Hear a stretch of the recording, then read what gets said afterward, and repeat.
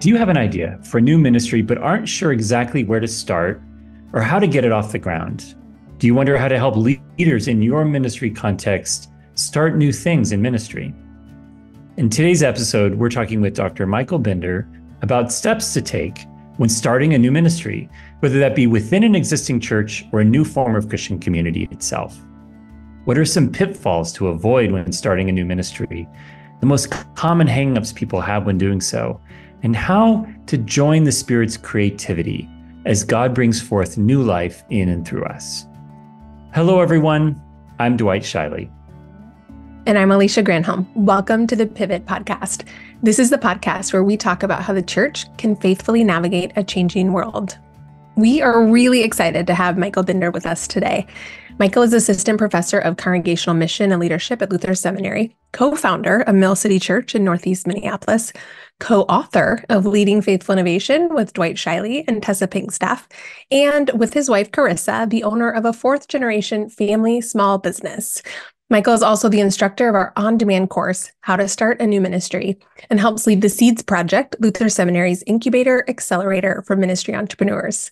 Michael, welcome to the Pivot Podcast. Glad to be with you guys today. Thank you for having me. Michael, your own experience starting a new ministry began in college when you began a Bible study in a college campus environment that was not altogether hospitable to Christian faith. Share that story with us. Yeah, that's right. I was going to college at Carleton College in Northfield, great school. And when I arrived down there, I realized that Christianity was not the norm among the student body. And there wasn't really a Christian culture, so to speak, down there. And in my second year there, a person from my home church came down and invited me to start a Bible study, which I barely knew what that was. But I learned pretty quickly it involved opening the Bible up with a few friends and talking about different passages and just sharing what we were thinking about it and praying and trying to grow as Christians. And so we started a Bible study there, and just with 3 people.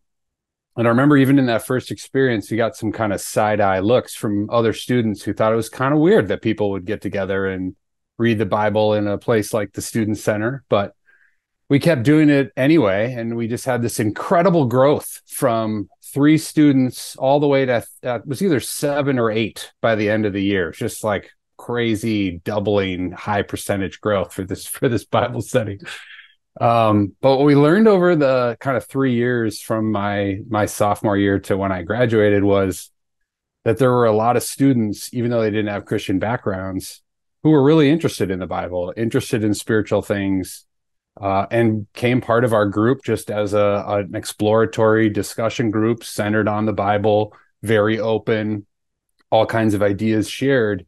Over that period of time, we really saw the Spirit of God shaping people's lives and their understanding of Jesus and their willingness to be open to what God had for them in their lives and calling in their future lives outside of college.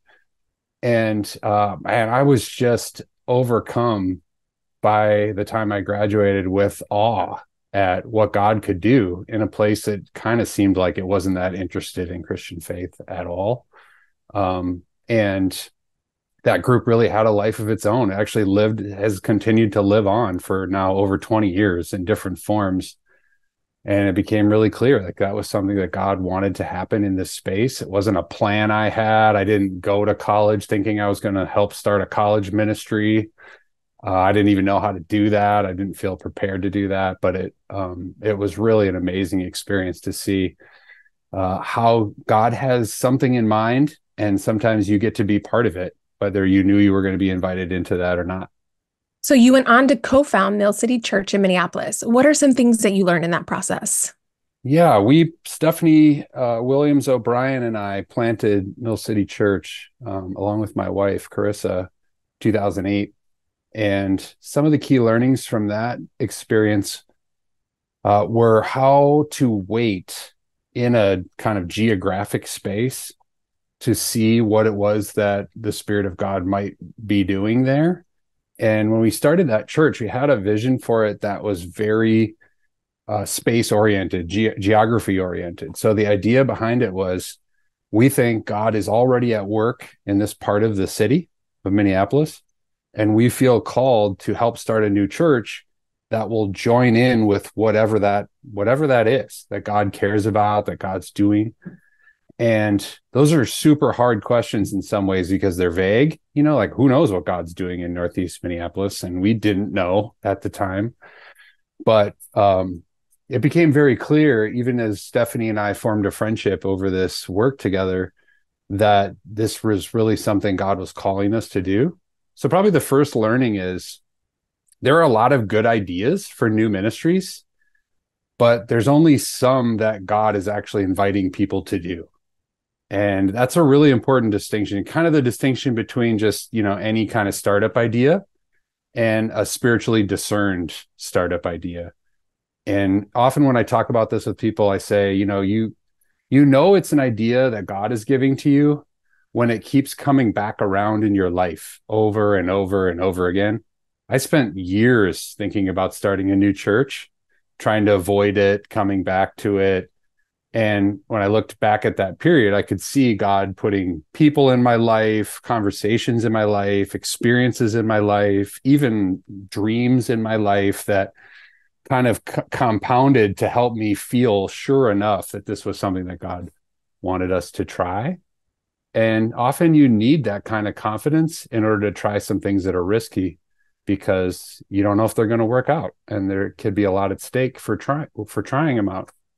So, getting clear about what it is that God's actually inviting you to do really helps. You can pray about it. You can talk to other people about it. You can try some small versions of it to see how that goes and see if that clarifies and confirms what it is you're thinking you want to do.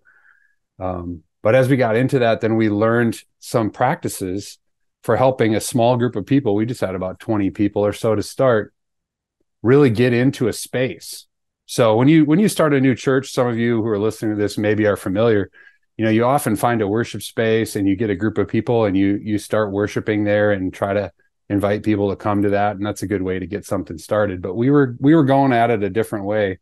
We were trying to get into the neighborhood, spend time in the neighborhood, get to know people there, with the central question being, where is God already present? Where is God already working in this space? And so the way we did that was we went to school meetings, school board meetings. We went to neighborhood association meetings. We went where people were in the context, and then we'd come back together and debrief and say, oh yeah, we went to this meeting, or we went to this park, or we went to this event, and here's what we learned, and here's who we met. And over the course of a couple of years, we started to discover the shape of this community, this new Christian community we were forming, and what it was supposed to do. But it was a discovery-oriented process that took a lot of trial and error, and frankly, a lot of patience. Because I can remember some worship services in the middle of the summer where we'd been going for a while and we barely had as many people as we started with. And it just seemed like, man, maybe this is failing. Maybe we're not doing what we're supposed to be doing. But we had to have a little longer view. And as we kept going, we were able to say, oh, here's the kind of niche that God has in mind for this congregation in this neighborhood. And then we continued to step into that and saw more people join us. So there's a lot of lessons from starting this new church, but that's a few from the kind of the origin of how that church started. Michael, one of the things that you've mentioned a couple times, that you wondered what God might be up to, and that isn't a question we hear very often for people who want to start a ministry or start churches. So I'm curious if you could share with us where that belief or conviction came from around God's activity in the neighborhood. Yeah, that's a great question. For me, that theological assumption or question came from some of my training at Luther Seminary, where I did a PhD years ago and really wanted to study the missional movement, the missional theology that has been popular over the last 20 years or so. And really the core tenet of a missional approach to ministry and even to reading the Bible is that God is the primary actor, and God is moving in the story of Scripture and in the story of our lives in the world. And our role, our very important role, is to join whatever it is that God is doing. So when you apply that to church planting, new ministry development, if you think about God as the primary actor, then naturally your first question is, well, what is the primary actor doing? What is it that God is saying, doing? What does God care about?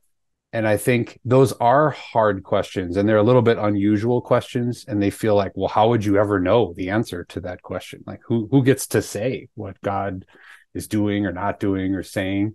And what we learned in just real practically was you're never 100% sure what it is that God is doing or saying, or it doesn't seem like you are. But you can get more sure. And when you're starting something new, you have to realize like there's very little that's 100% certain.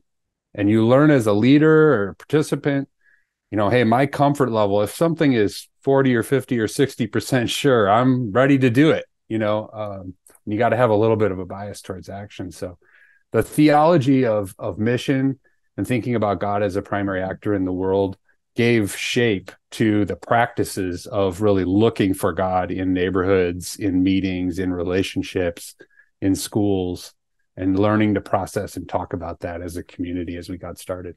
So, Michael, you have a lot of experience helping other people start new ministries that are really impacting their own communities. Can you share a few stories about some of those ministries and what you've learned walking alongside other ministry founders or starters? For sure. We have a program at Luther Seminary called the Seeds Project that has been in existence now for a few years, and we've had a number of fellows through that program who are all trying to start or tend some things that they've invested in and are trying to get going.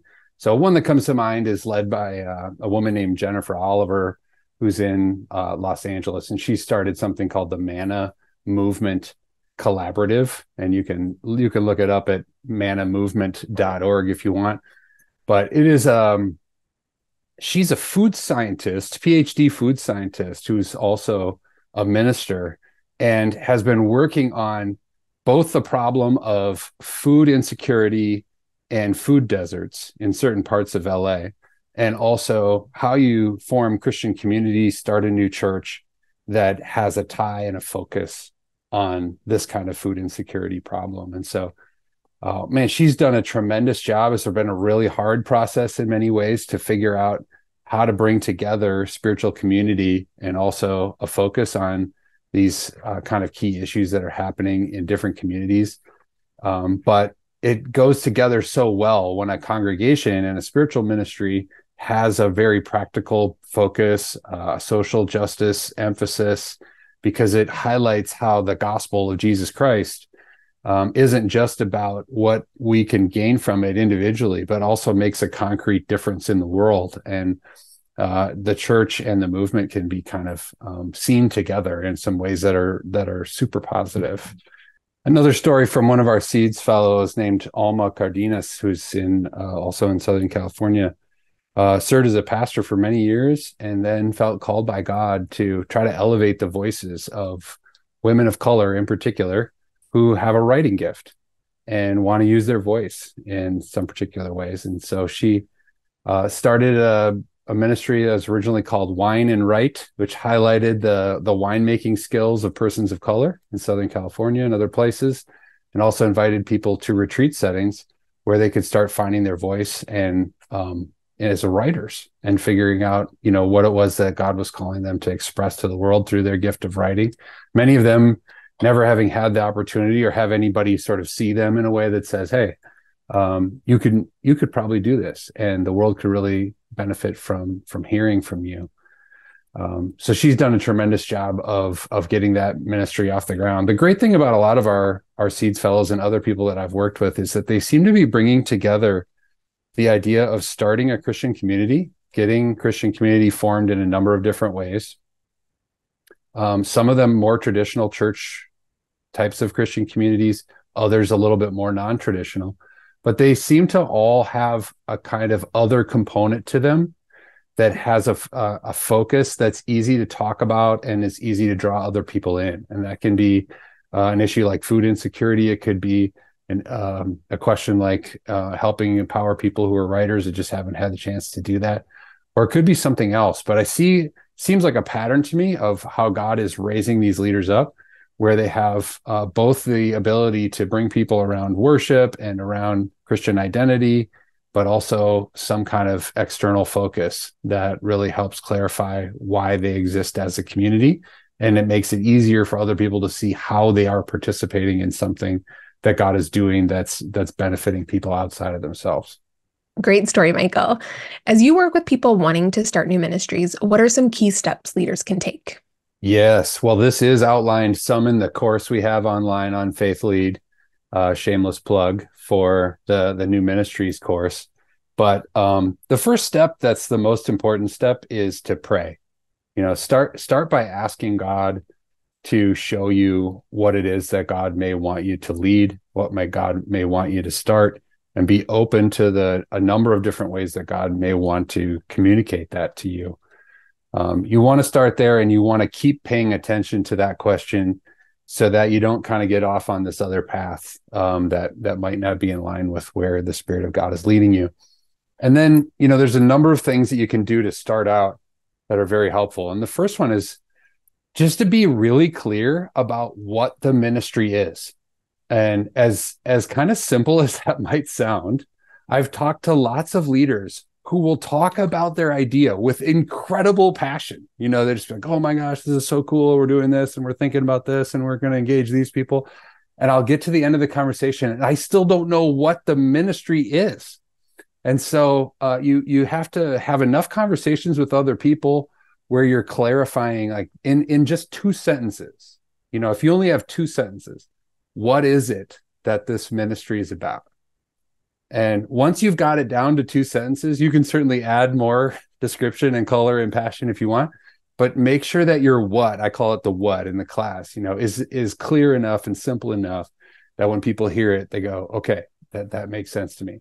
Example, like I'm going to start a ministry that helps persons of color who have an interest in writing discover their voice. Okay, cool. I get it. Right. If you can't do that in 2 sentences, you need to start there. And then a couple other things that are helpful is defining, who it is you want to be involved, both who you want on your team and also the people that you hope to impact with your ministry. You want to talk about why you're doing this in the first place, especially with the initial group that you might recruit to be on your team. You want to be able to tell them why this is important to you. Why is it important to you personally? Why is it important to do in the world? It needs to make a difference beyond just kind of a passion area that any of us has. It's great to know like where the ministry is going to take place. It's great to know the core practices that the ministry is going to engage in to try to get started. Just like here's the kind of meetings we're going to have or the kind of practices we're going to do. It's great to sketch out what your funding source is going to be. That's usually the hardest question and the most intimidating for a lot of people. There's maybe this is jumping ahead a little, but there is a kind of mistaken assumption that you need a ton of money to start stuff.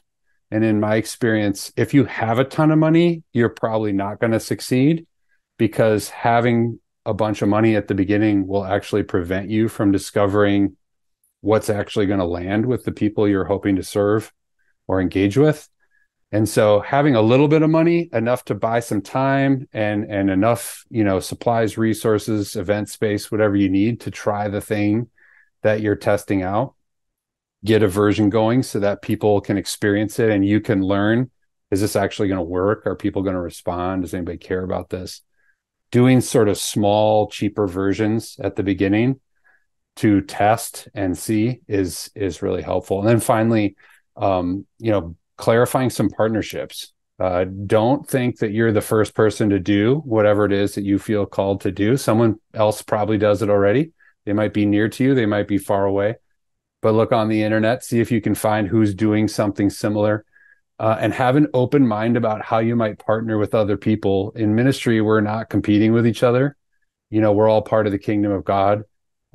Shockingly or not, sorry, that was sarcastic. God sometimes draws people into the similar work from different places, and you can partner with other people, learn from them, gain experience that they've already learned from that really helps accelerate your work.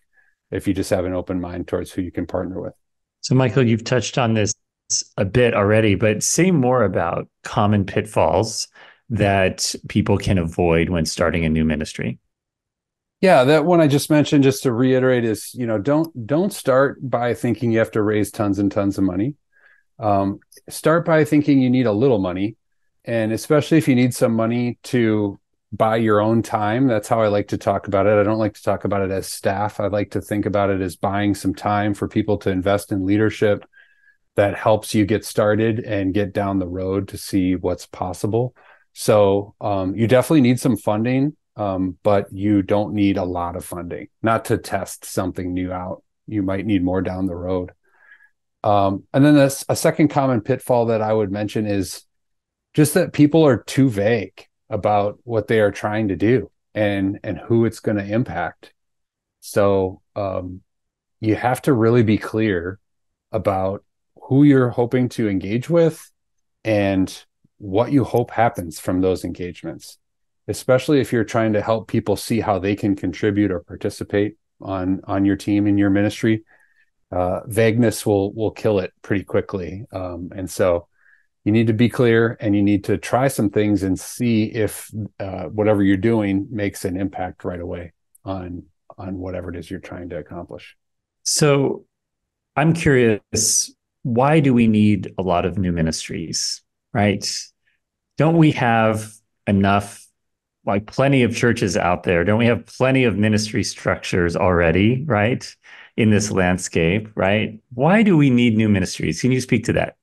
Wow, I'm so glad you asked me that. Thank you very much. Yeah, we need new ministries for a whole bunch of reasons. And one of the common pushbacks to new ministries is I think why you're asking this question. Like people will say, well, we already have a lot of churches, and some of those churches don't have that many people in them. Wouldn't it be smarter for us to just try to help more people get back in those churches before we go starting new ones? And that is really wrong. Like, just social science data says that's wrong. Theologically, I think it's wrong. I understand the sentiment, but what we found is when you start new ministries, new churches, ministries out of existing churches, you get life in two ways. You get life with the group that's helping the new thing start, and you also get life with the folks who are sort of supporting it, making it possible, launching it out of an existing congregation. And so we need new things in part to revitalize what exists, and also to discover how to do ministry in new ways that you're forced to learn when you're starting something new and engaging with people who maybe aren't already engaged in ministry or church. So that's a key reason. The second reason we need it, maybe the biggest reason, is just because God is doing new things. So if we're saying that, at least I'm saying that my theology is such that God is a creative God and God creates new things all the time and God has always created new things, then part of being the church is joining in the new things that God is doing. So it's sort of not determined by us that we would do new things. It's part of participating in God's mission. And then finally, we need new ministries just in part, especially in Western contexts, because there's just an astronomical number of people in our communities who will raise their hand and say that they are spiritually interested, spiritually curious people, but don't want to have anything to do with church. So what that says to me is people are interested in Jesus. People want to know God. As Christians, we have a particular way of understanding who Jesus is and who God is and what that means for our lives. And we need some new accessible ways for people to hear that story, to understand that identity of God that's understood by Christians, and to engage in a community that allows them to explore that. And if they feel like they can't do that in some of our traditional forms of church or forms of church that have existed, then we should probably start some new ones in order to make it accessible to people who don't feel welcome or don't feel comfortable in those other spaces. Why wouldn't we do that? So I think there's a lot of good reasons. I sound a little flippant about it. I don't mean to be. I have a ton of respect and have spent a lot of time in my life trying to help existing congregations discover their identity and really revitalize some of the ministries that they've invested in. And that's really important. We should keep doing that. And it's very fruitful work in a lot of levels. It's just not mutually exclusive with starting new things. They can both happen. They can help each other. And we should be investing in both of those things all the time. Michael, you're the instructor for our on-demand course, How to Start a New Ministry.